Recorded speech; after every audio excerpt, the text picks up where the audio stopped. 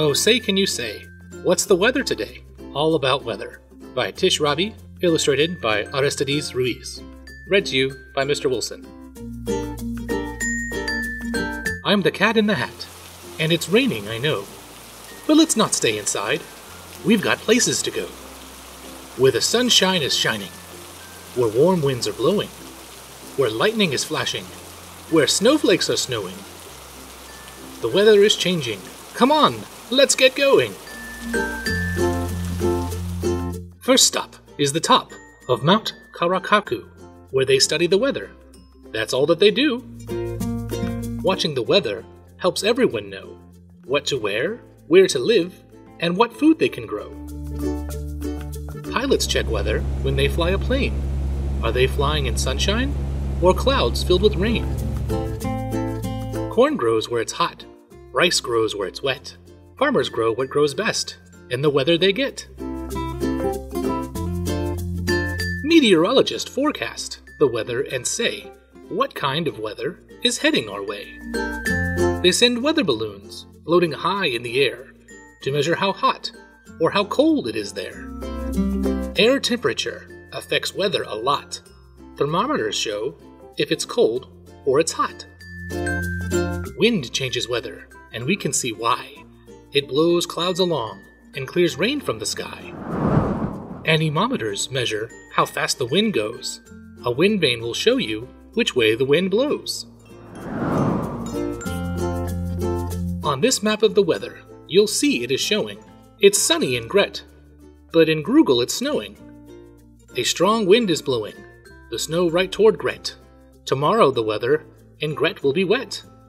Symbols on weather maps show right away what kind of weather we're having today.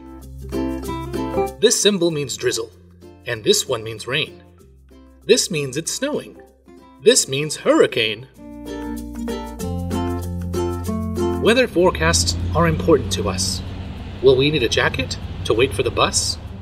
When clouds form a ring and it circles the moon, sailors know this ring means there's a storm coming soon. A pine cone can forecast the weather. Here's why. It's closed when it's wet, opened up when it's dry. Here's a fact we cannot explain. Frogs croak a lot more when it's going to rain.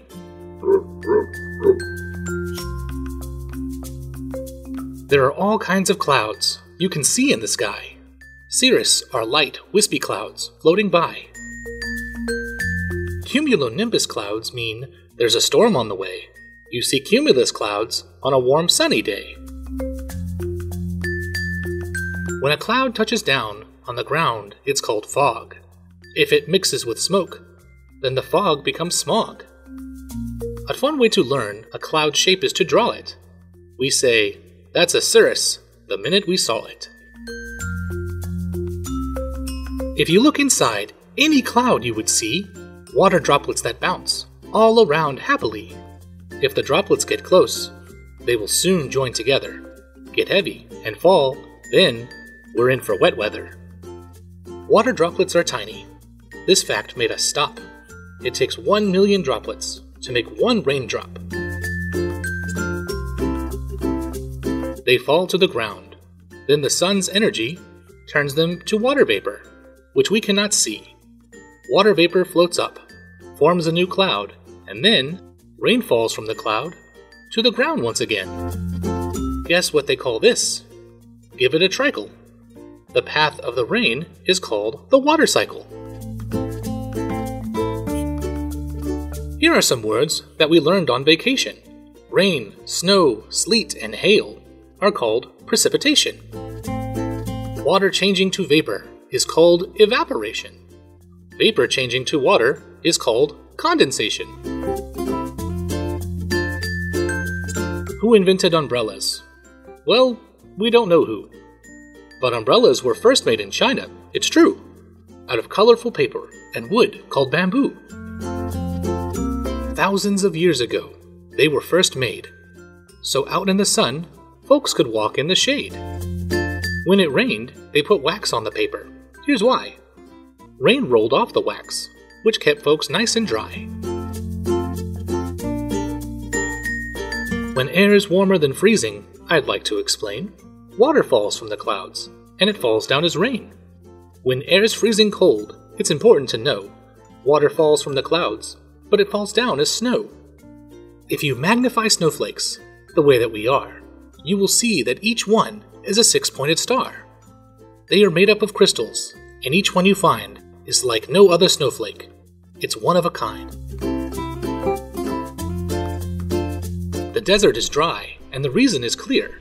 Its rainfall is less than 10 inches a year. Here is a word, and we both like to rhyme it. The weather a place has the most is its climate.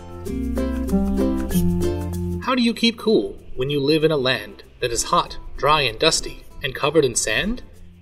Loose-fitting clothes let breezes blow through, and light colors bounce the sun's rays off you. Where on Earth is it coldest? Meteorologists say Antarctica is freezing cold every day. Land covered in ice and deep drifting snow. The air is so cold that plants cannot grow. How thick is the ice here? This made us think quick. We are standing on ice 7,000 feet thick. We used a thermometer, and now we know that the air is colder than deep in the snow. In a tropical jungle, it's hot and it's wet. If you go there to visit, you'll soon start to sweat. The weather is humid, which makes you feel icky. The air is full of water. That's why you feel sticky. Air conditioners help you feel better. Here's why. Cold air holds less water, so you feel cool and dry. In a thunderstorm, first, you will see lightning flash. Next, you'll hear thunder go rumble and crash.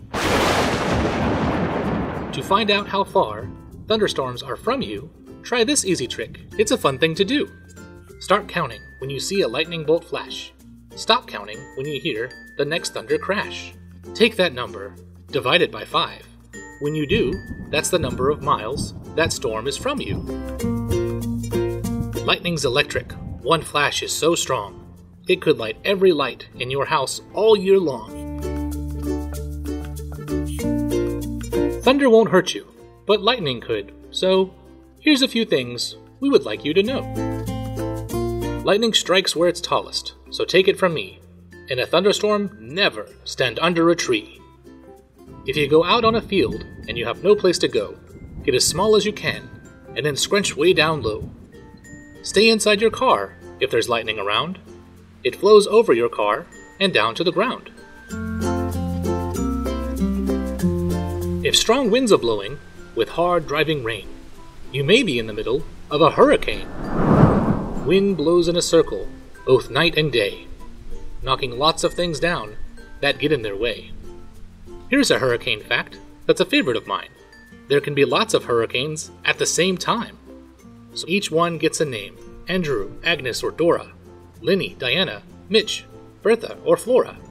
They each get a name, so there's never a doubt which hurricane people are talking about.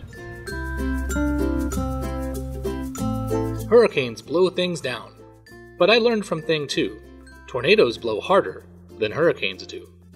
A tornado picks up everything it goes by, like a huge vacuum cleaner way up in the sky. It spins like a top, twirling round and around, pulling trees, cars, and houses right off of the ground. Once in a tornado, a chicken was tossed. She landed safely, but her feathers were lost. It's important to study the weather, it's true, but we cannot control it, whatever we do. The sun may be shining, the sky a bright blue, then suddenly rain will start falling on you. Or the sky may be filled with dark storm clouds, and then the sun will break through and shine down once again. You see, weather keeps changing, but one thing we know, it makes life exciting wherever you go. This was Oh Say Can You Say, What's the Weather Today? All About Weather, by Tish Rabe, illustrated by Aristides Ruiz, read to you by Mr. Wilson. I hope you guys enjoyed it. Have a great day.